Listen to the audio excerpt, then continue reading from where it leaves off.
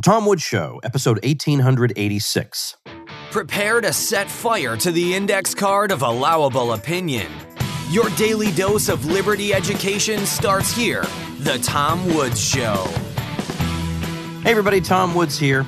Well, our guest today has written a book on the unlikeliest of topics, and that topic is curiosity. And the book is called Curiosity, and it's 12 Rules for Life. And at first I thought there's just no way you can pull off a book like this. But then, as you read it, you realize that people who are incurious really are the problem, and that the distinction between the curious and the incurious is actually at the heart of so many important things that go into making us human. So I thought, what the heck, we got to talk to this guy. And of course, it's our old friend, Frank Buckley, who's a professor at George Mason University's Scalia School of Law. We've had him on before. He's the author of American Secession, The Looming Threat of a National Breakup, numerous other books. He's senior editor at the American Spectator, columnist for the New York Post, and has written all over the place for the Wall Street Journal, Washington Post, and so on. Professor Buckley, welcome back. Well, thank you for having me. Great to be back. When I saw this book, I have to admit I had a bit of skepticism.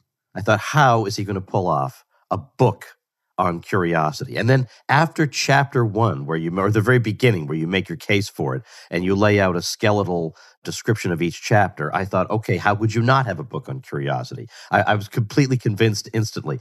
Now, the 12 Rules for Life thing does seem a little bit familiar to me. Yeah, right. Yeah. So how did you come upon the idea of doing this in the first place? Well, so I'm kind of an easily bored guy, and I think like most of us are.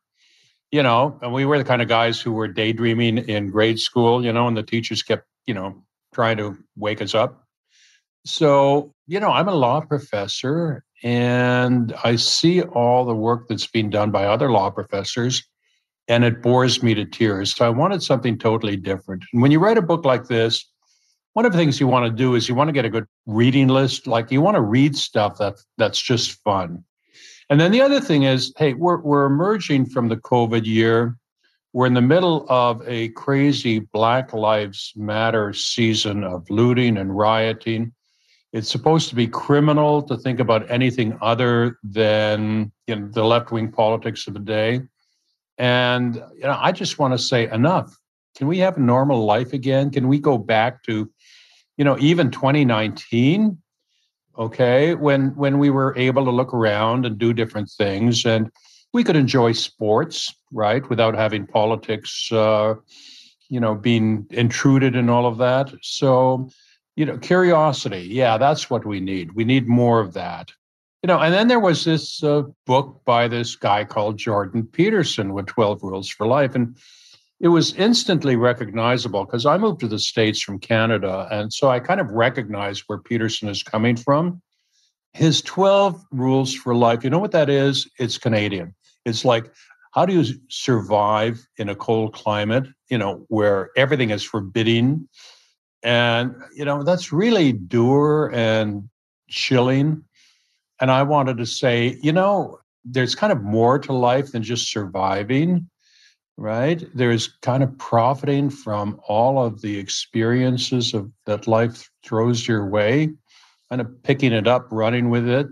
And so I decided, fine, 12 Rules for Life by Peterson was a great book for Canadians, but I wanted to write a book for the more fun-loving people I met when I moved to the United States, okay? And, and the only problem is in the last year, everybody's kind of turned into Jordan Peterson, right? Or at least conservatives have. And I wanted to say, let's have more fun. And how do you do that? Well, you kind of do that by taking risks, by opening Pandora's box, by, doing all the stuff that sometimes gets you into trouble, but makes your life a whole lot more rewarding. And so, one of the things I did is I had to deal with Eve and the Garden of Eden, okay? Because our first story in the Bible is curiosity is really a dangerous thing. It was Eve's curiosity that got us booted from the Garden of Eden. And so we begin with the idea that there's something very dangerous and, maybe even a little evil about curiosity. But then, as I thought about it, I realized, well, God had the choice. God created a curious person, right? God created a curious Eve and a complacent Adam. And if God had created an incurious Eve, none of this would have happened. So then you ask yourself, well, if Adam and Eve are in the Bible the ancestors of humanity, would we have wanted an incurious Eve? In other words, would we ourselves want to be totally incurious? And of course, the answer is no, right? So Eve's curiosity was a kind of a happy fault, right? It made us all curious and, mostly for good, sometimes for bad. We take risks. Not everything pans out, but we wouldn't have wanted to have the curiosity gene removed, right? Like it seems to have been by the politics mad people on the left.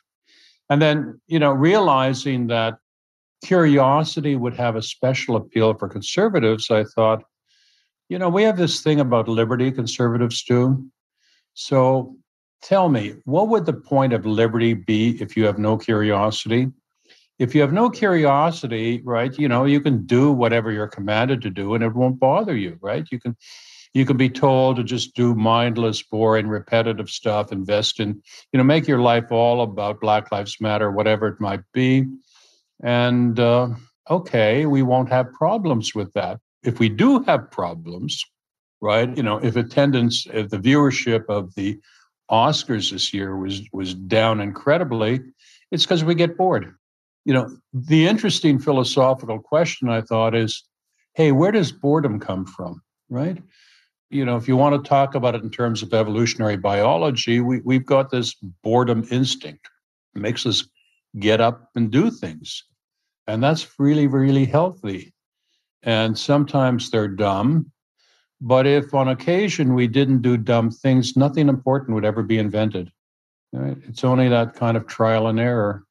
So I said to myself, right, okay, Jordan Peterson gave 12 rules. I'm going to give 12 rules. And that got me started basically making heroes out of risk takers, out of people who wanted to do things differently. And the more I thought about it, the really interesting people are the curious people. The stick in the muds, fine, they may be good, decent people, but nothing great comes from them. So whenever there's greatness, whenever something wonderful new is produced, it's produced by curious people, by people who were bored by what's out there. So here we are, it's 2021. We're living in the most incurious of times. And hey, well, how about we wake up and put all that aside and kind of begin life again? That was the idea. Well, I like it. And you say at some point something along the lines of you can either be curious or you can be a bore. Which one would you like to be? And I think I know which one I would prefer to be. I don't want to make this entirely about politics because you have so many interesting things to say other than that, but I can't help pointing out how incurious most people are these days. You said it's the most incurious of times. I agree completely. Most people go through an educational plan of K through 12 and emerge with a worldview that's been just given to them in a package. And I can tell you the 10 planks of it. Every kid coming out of every school believes every one of the 10 planks. But it's the handful who wonder, could there be another way of looking at the world other than what my teachers told me? But it's only a handful. Those are the interesting, curious ones. The incurious ones are the ones who think on Twitter it constitutes an argument simply to repeat one of the 10 planks to me, as if haven't heard this a million times. Yeah, it's really terrible, isn't it? This got started 20 years ago. There was a Palestinian writer called Edward Said who wrote about English novels, all right, Jane Austen in particular. And he blamed Jane Austen for not revealing that in some cases the family wealth came from Jamaica planters, who had slaves. And everybody at the time thought, hey, this is really horrible. You're taking a piece of literature which we're supposed to enjoy, and you're saying, don't enjoy it because politically I think it's suspect. And that's, that was 20 years ago, and we all thought it was crazy. But now that's the way we live today, right? You look at everything is supposed to be through the prism of politics. You can't enjoy, if you're in English literature, you can't enjoy a good novel or poetry, whatever, without looking for a political message, right? You want to enjoy a baseball game? Well, Major League Baseball has kind of moved on to politics. Football's been there for a while. Okay. Sports is a matter of curiosity. So who's going to win, right? Well, it doesn't matter so much. Winning isn't such a big deal. It's, are you really woke enough? And then the experience, look, K to 12, you've been there, is boring enough already, right? You got to make it more boring by preaching politics. There were these little moments in K-12 where the light bulb went off, and, almost against our will, we found ourselves reading some poetry, and we think, hey, this is okay, right? And now we won't have that experience because, it's all about politics. Life is like this one long droning sermon where you just tune out. I mean, I'm sure you've sat through a bunch of sermons, and I bet you your mind wandered on occasion. And that's kind of what life is like, right? It's sermonizing 24/7. The media, the newspapers, all of that stuff, 24/7 politics. Enough. Let's break out of it. Let's just thumb our nose at that. Agreed. And that's thumbing our nose at the left. Yeah, agreed. Now, in chapter 3, you hit a bit on entrepreneurship, and I think there's another angle there for how curiosity factors in, because the entrepreneur he can't be self-centered. He has to be curious about others. He has to be curious about what would please them. He can't just produce what he thinks they ought to want. So he has to have at least some level of empathy. He has to get into their hearts and minds. And that makes him, by definition, curious. Yeah, that there's a broader point there about curiosity. And yeah, it includes the entrepreneur who wants to make something consumers like. So you have to know something about consumers. But even more generally, right, if you want to make friends, if you want to have a romantic relationship, you got to start with the idea of curiosity. You're curious about the other person. And in fact, I say, look, you want to know if you're in love? I tell you, you don't necessarily know. Here's the test. Are you obsessively curious about the other person? Like, you want to know, where did she go to school? What was she like when she was 8 years of age? All of that stuff. If you're curious like that, then you're in love. If you're not, you're not. Okay? That's how you tell. Curiosity it's what brings us outside of ourselves to meet and entertain other people. We have these duties to look after other people, and one of our duties is to entertain them. I was just going to bring this up. Okay, go ahead. Yeah, right. There are people who are by nature great entertainers. What's special about them is they know what other people are going to find funny. There are guys who can do stand-up, and they're magical. Like, they just know they've got it. And it's what you say, it's empathy, right? It's a sense of, this is what the audience wants. That's true of the entrepreneur. It's true of the stand-up comedian. It's really true of anyone who wants to make friends with other people and who realizes that his life is incomplete if he doesn't do so. I tell this story in the book about a friend of mine. It was actually a friend of a friend, and he got cancer. It was inoperable. It was a terrible thing. And he tried chemo, and his hair fell out, and he just gained a lot of weight. And he looked at the mirror one day and he realized, I look like a clown. So what he did in the short time that remained to him was he bought a clown costume and he learned some tricks, and he entertained children in a cancer ward, right? So, he passed, but in the time that remained to him, out of curiosity about how to entertain people, he ended up with a good life. Well, let me ask you a little bit more about that, because when we talk about being entertaining, that is one of the rules in your book, be entertaining. Yeah. This is not a question necessarily of having something to say versus not having something to say, because some of the biggest bores in the world have far too much to say. I have in mind a young philosophy professor I knew when he was a graduate student. And maybe it was because he thought he needed to impress people, I don't know, with his knowledge. But every time he was at a meal with me or and other faculty, it was nothing but him talking. It was just a barrage of information no one wanted or needed that everyone at that table knew already. And it just went on and on nonstop. And now I go out of my way to avoid this person. So it isn't that he didn't have anything. It's that he didn't understand what it meant to interact with people in a way that's mutually beneficial. Hey, Tom, I teach in law school. Tell me about it. Okay.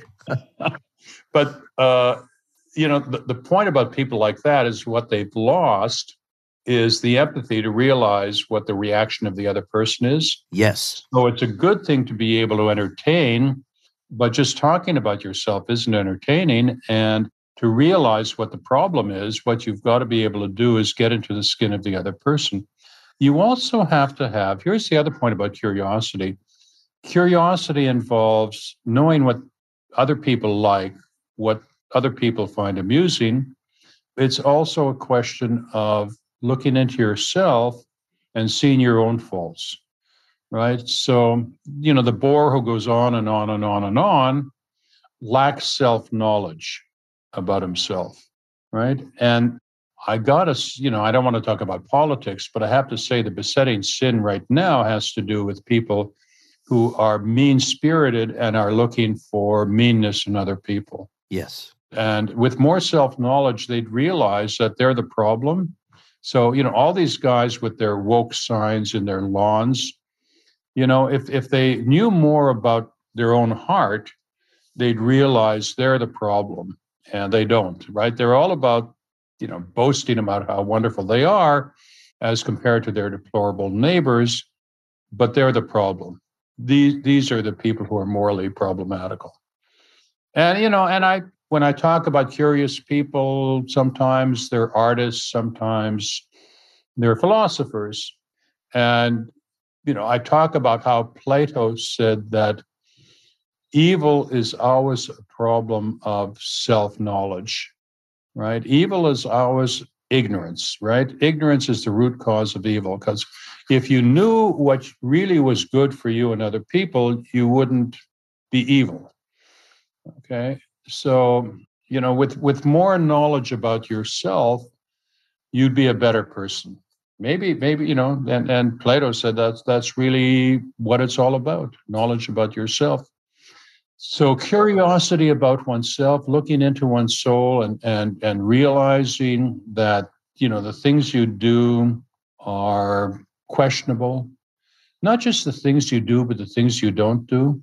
I have a couple of little heroes in the book. One of them is the French writer Albert Camus. And Camus talks in one of his novels about a guy who's wandering across a bridge in Paris. And he passes this youngish blonde lady who's on the bridge. And he passes her. And after he passes her, he hears a splash and he hears 3 cries for help. Evidently, she's just tried to commit suicide. And he realizes that he's called upon to save her, and he doesn't. And his life changes at that point because he realizes what a hypocrite and fraud he was. And the point of the story is we're all the man on the bridge. There always were people we were meant to do something for, to save, and we didn't do it. With more knowledge about ourselves, we'd realize that, who was it? I think Solzhenitsyn said the line between good and evil runs through each one of our hearts. So, the beginning of morality is to realize that we ourselves can be flawed people. And that's requires curiosity about ourselves. That requires looking inward. It's very easy not to do. And with more curiosity, there'd be more examinations of our conscience. And I think there would be more sincere apologies, which is an extremely rare phenomenon in this world because of this. Yeah, that's really true. That's a good point. I think that's true. And likewise, of course, a clear and obvious example of what we're talking about. And again, I this will be the last political thing I say, but it's very obvious that there are a lot of people who have taken no time whatsoever to figure out honestly and without caricature what their opponents believe. They just know that their opponents must be motivated by hatred or X, Y, or Z, which I think reveals an awful lot more about them. But they have no curiosity about it at all.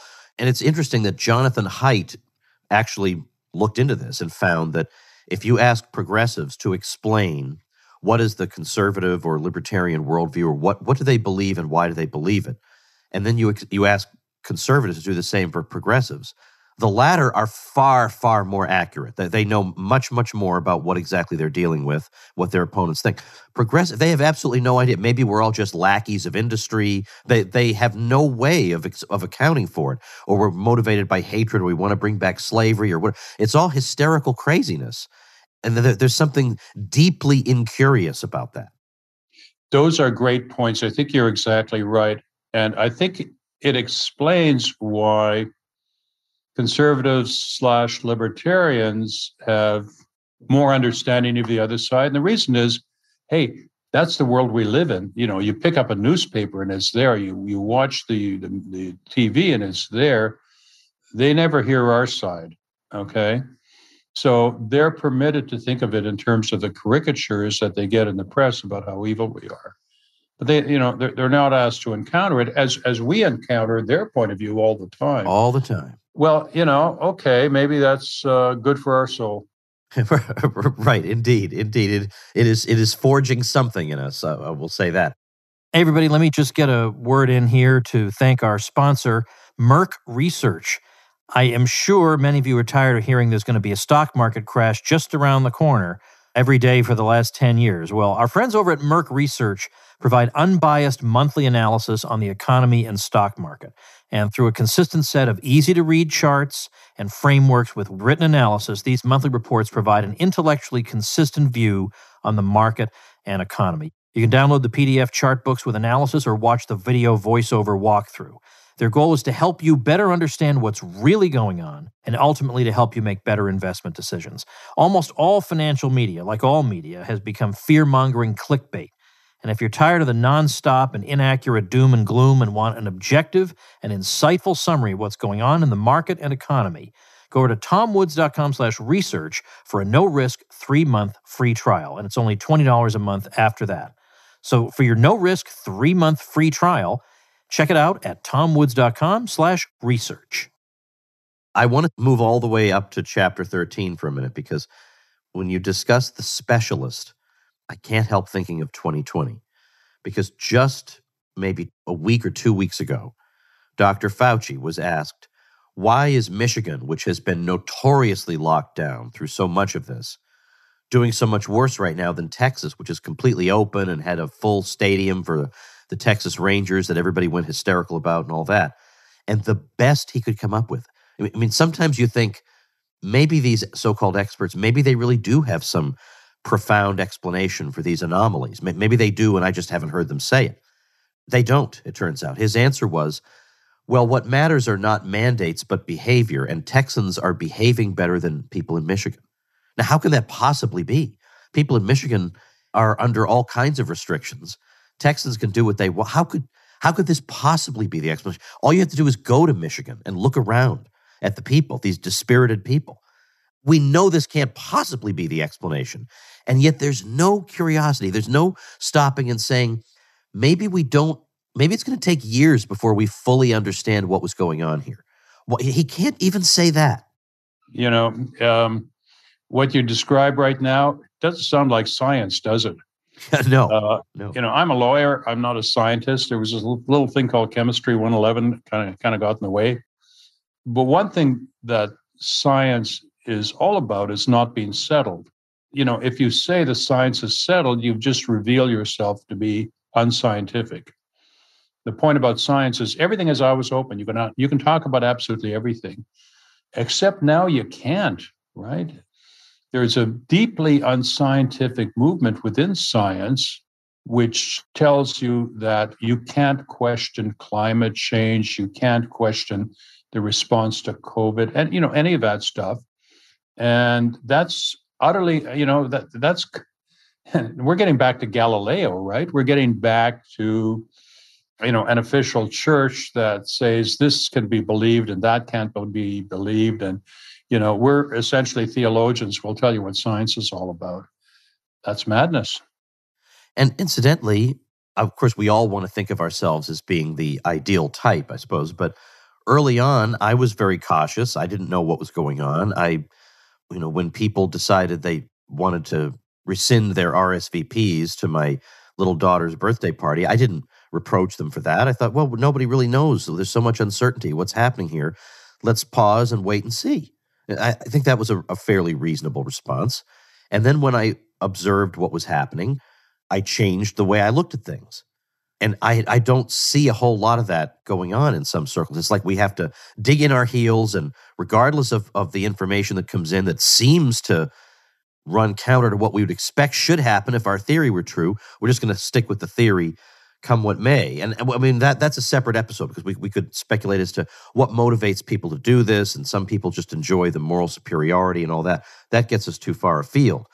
I think your book is, in a way, even though you rather playfully start with a chapter called Don't Make Rules in a book on here are 12 rules. I mean, I appreciate that.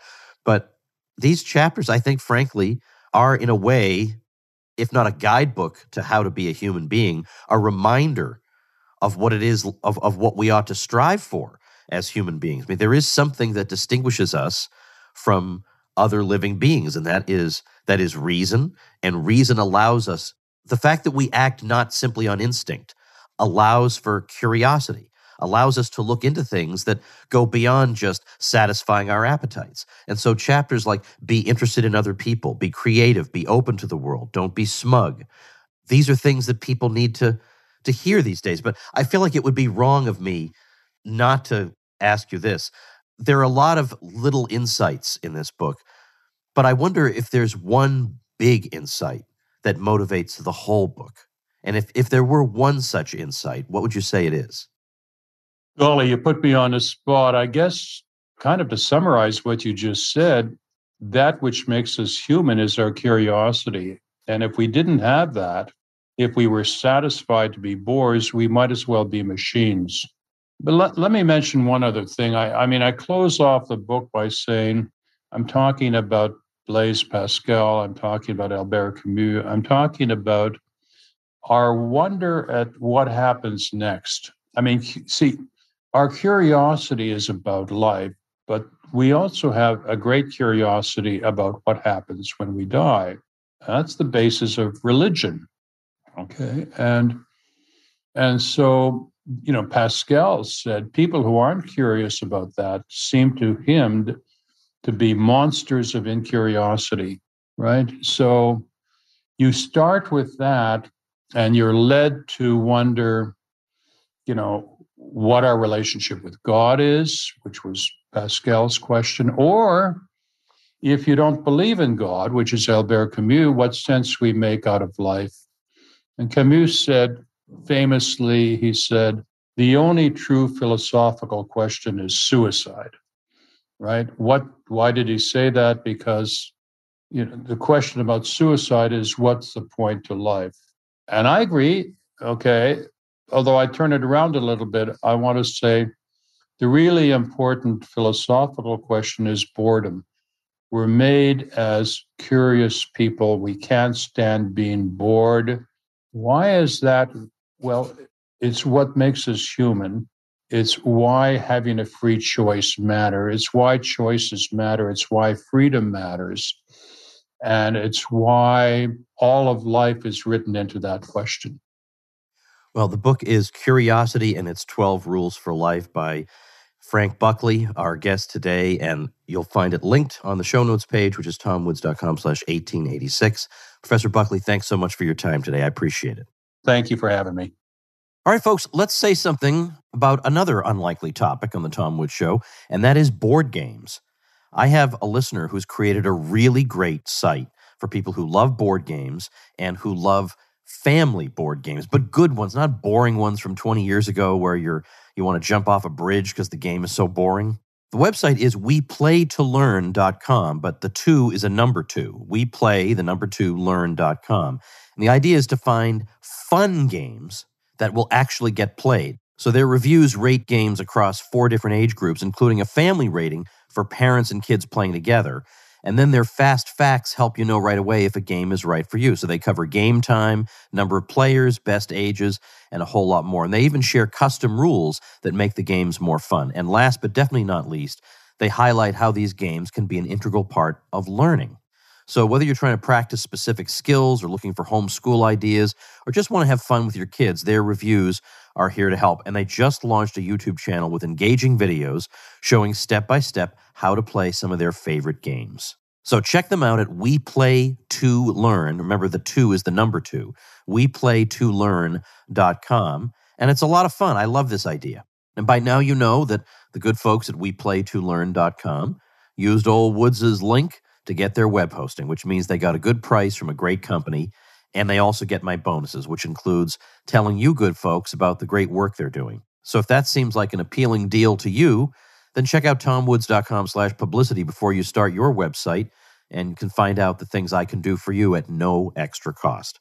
All right, tomorrow we've got our friend Adam Schneider, who is multi-talented, coming on to talk to us from Canada about the horrors going on up there. Just when you think it can't get worse, well, in Canada it does. But there are bright spots here and there. We're going to also talk about those. So make sure you don't miss that. I'll see you tomorrow. Become a smarter libertarian in just 30 minutes a day. Visit TomWoods.com to subscribe to the show for free, and we'll see you next time. Like the sound of The Tom Woods Show? My audio production is provided by Podsworth Media. Check them out at podsworth.com.